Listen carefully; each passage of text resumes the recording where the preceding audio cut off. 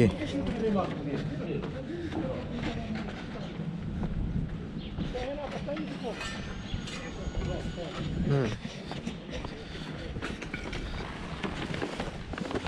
Apa ni, tokong ke ni? Oh.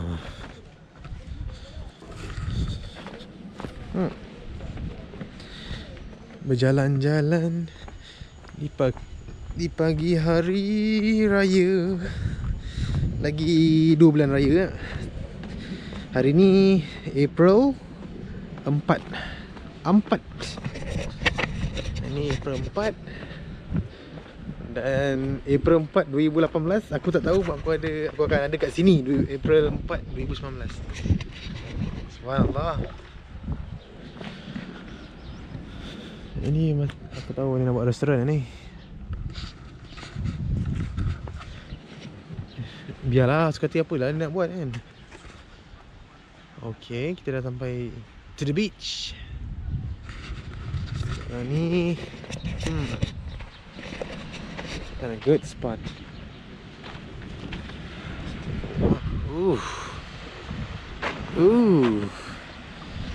Suhu dalam rasa ni dah 7 kot. 11. Situlah 7, 9, 10, 11.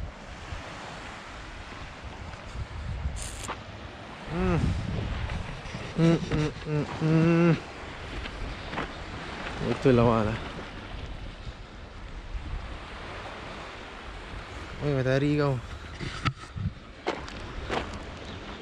Oh, silau.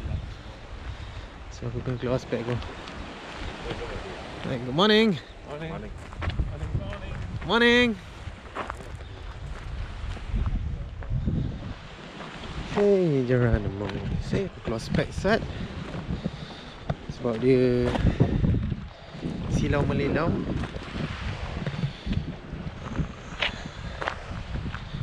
Payah. Satu tangan je dah. Good morning. Hey, Geronimo. Silau tu. Ui, subhanallah. Kita jalan jap pergi sana. Apa ada? Atas sana kan.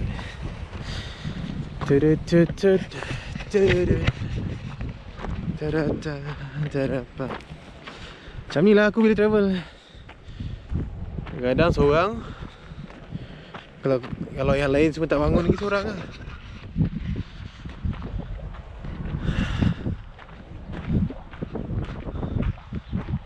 Di sini.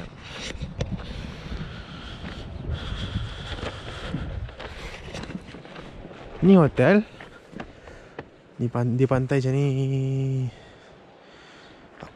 Tak silap aku kalau ada video yang korang tengok. Ada jalan.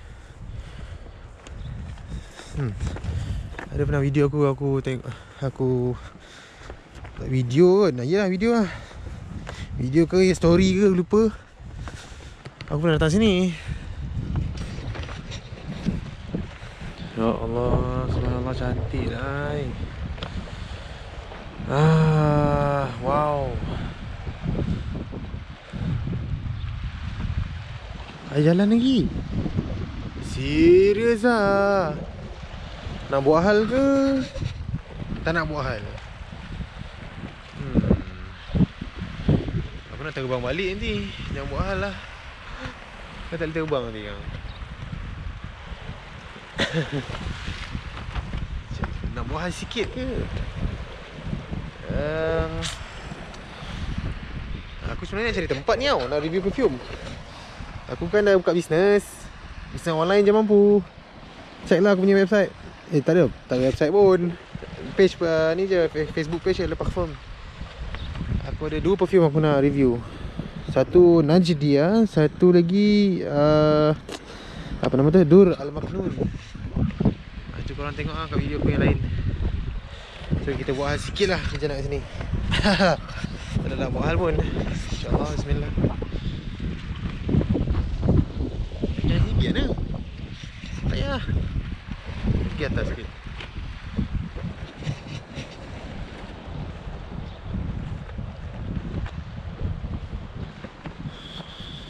cakap seorang-seorang je lah geng. Cakap menghadap kamera. Say Geronimo, say Geronimo, say Geronimo, say Geronimo. And you feel my love.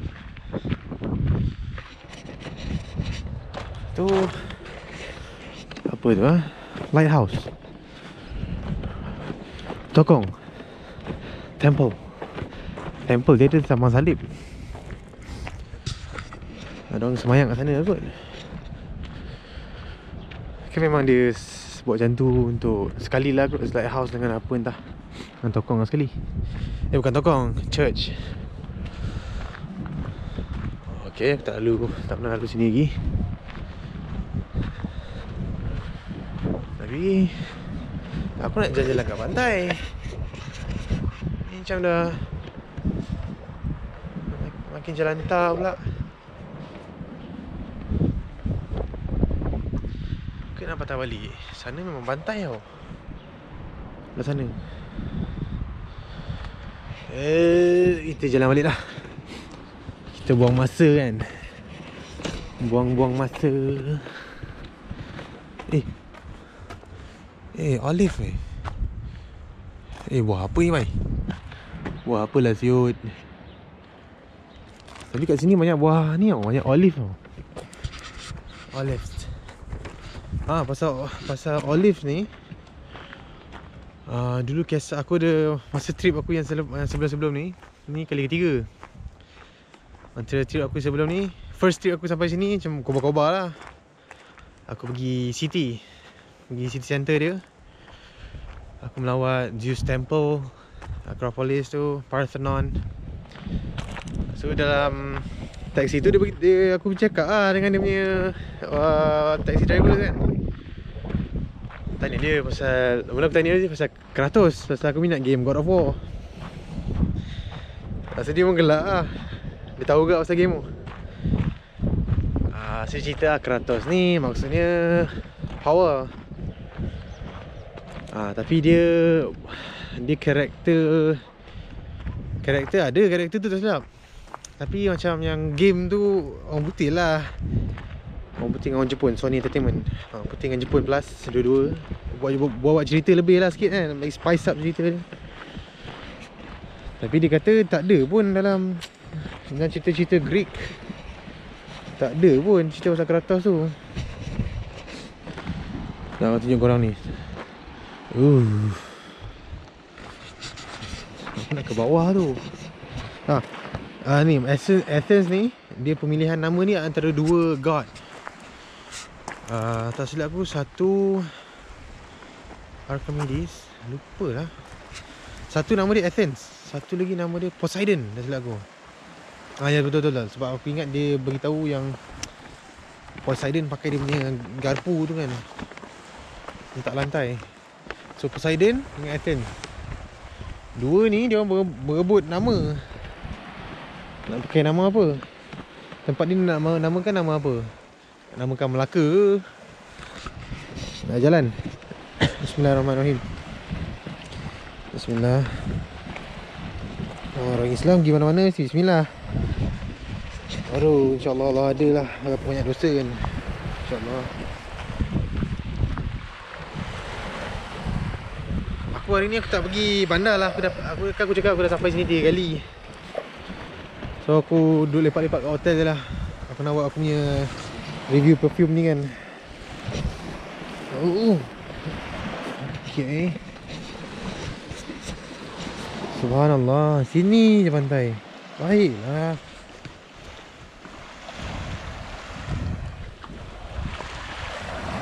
Nikmat mana yang kau nak dustakan? La haula wala quwwata illa billahil azim. Sejuk Sini negara dah sejuk, lagi sejuk. GoPro aku ni boleh masuk air tau. Janganlah, jangan buat hal lah. Jangan buat hal lah geng.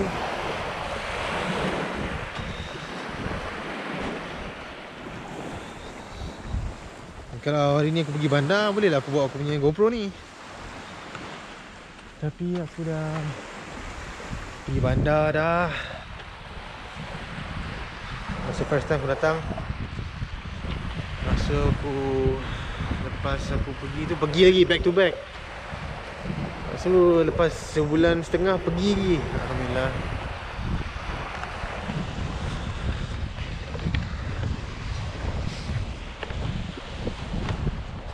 So Ni hotel macam balik pokok ni. Ni pantai, macam valley. Ya Allah, aku tanya orang tau. Aku tanya orang kat sini. Aku cakap dia, I fall in love with Greece. How much is the cheapest house here? So dia cakap macam nak beli kan. So dia cakap around this area, this beach area, 100,000, 200,000 ringgit. You must be joking. Euros. 100,000 euros. And so dalam 4.7. Ya, 470,000, 500,000.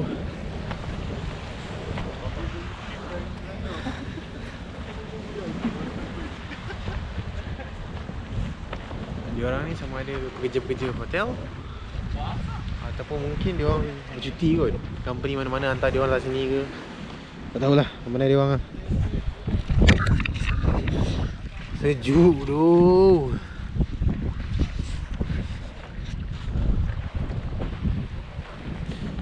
Dia ni baru buat ni. Dia baru cucuk ni semua ni. Sebelum ni aku datang tak ada.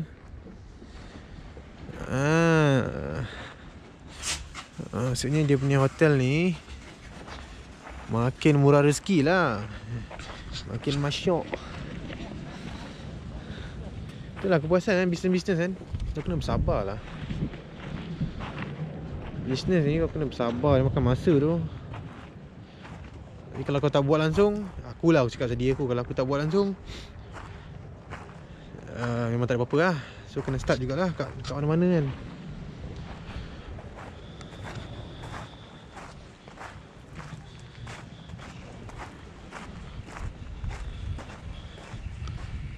Kalau pergi town shock mesti shock kalau pergi town. Athens. Ni bukan Athens, ni 45 minit daripada Athens. Flight tu ke Athens. Tapi nama tempat ni VRAVRONA. Kau tahu nama hotel ni apa? Dolce. Sampai je aku tengok Dolce. Dolce Gabbana. Bukan Dolce Gabbana. Nama hotel tu Dolce.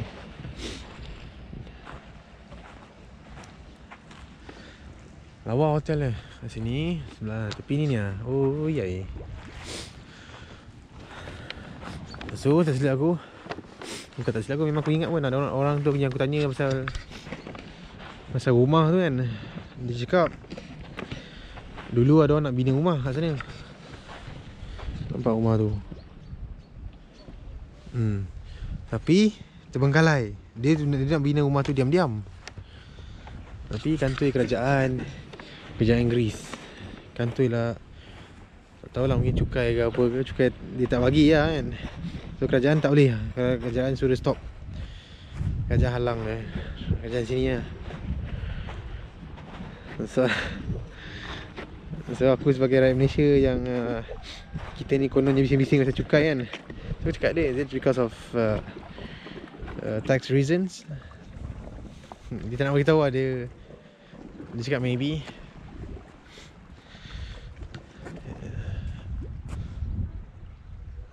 Aku nak cari tempat ni, nak buat video review. Mana view yang cantik. Cantik tak sini? Oh, ni angin dia. Apa dia buat ni?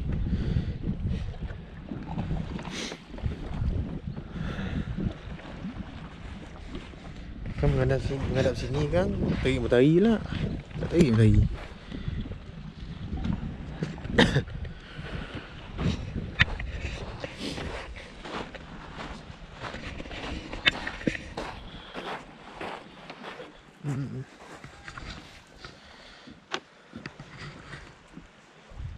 Ni penghujung ni. Jalan mana lagi geng?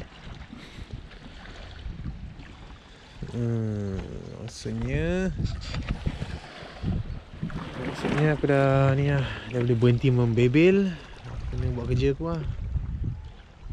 Mana lawa. Okay lah guys, hingga jumpa lagi lah. Nanti aku nak pergi Zurich. First time. Aku nak pergi Adelaide pun first time.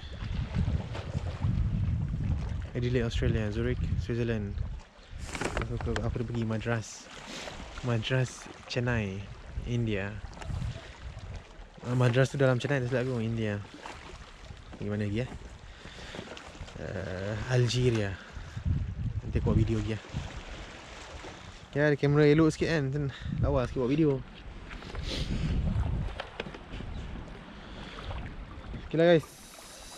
Okay lah guys, apa mana ada orang aku cakap dengan kamera ni. Okay lah kamera.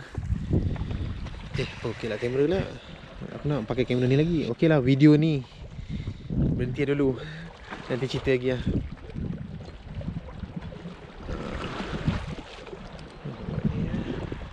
Okay lah geng, apa tu, hashtag geyak do you and hashtag travelling gem. And ni lah, Assalamualaikum.